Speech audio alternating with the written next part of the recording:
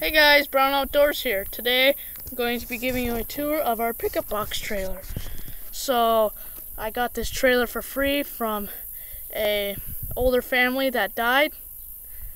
So I got it for free. So we had to attach a new hitch right here because the other one was broken. And then this was broken too, the little latch system.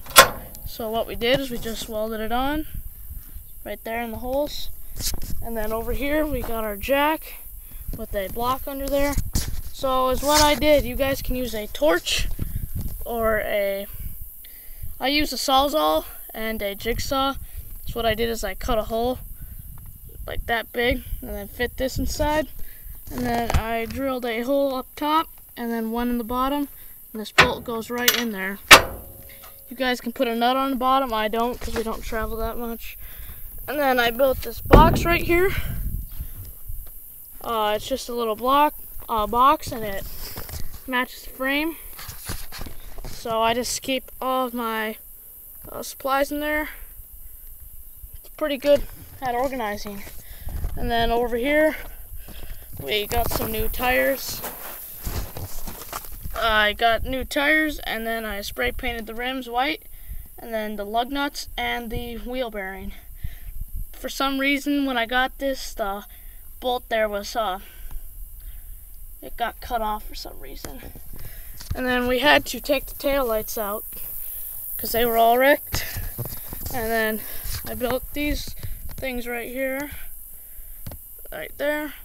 Those I just put weed eaters on. There's another one over there and two more over there. You can put weed eaters or shovels or anything. And then I built these little ramps, put the lawnmower up in there. Yeah, and then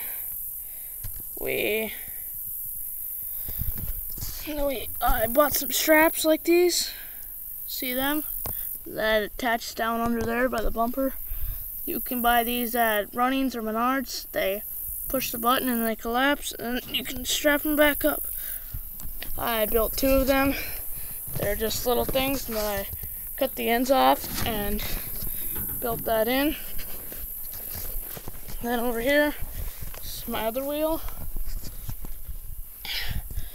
Here, let's see if I can hold you there.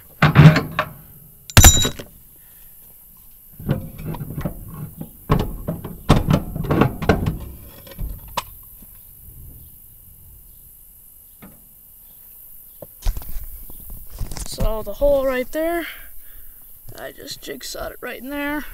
It's not the best job, but it worked. Then you can put your hole right up there, then one in the bottom, and then your bolt will fit right in there. So this box right here I had, because this is not the levelest and I needed to raise it up some, so you'll just put your little spacer right in there. That's just a little block. This metal was super thick, so what I did is I took a 2x4, don't know if you guys can see that. I took a 2x4 and then put that under there, and then I screwed it in there, and then it like clamped the box down. It worked really good. But just guys, put something like that on there, and then put that little spacer, and put a latch or something. And then you want to make sure that's level back there because you don't want that being off. And then over here, just some saws down in there. That's where I keep all my saws. And yeah, I hope you guys enjoyed the video of our pickup box trailer. If you did, like and subscribe, and I'll be seeing you next time. Peace!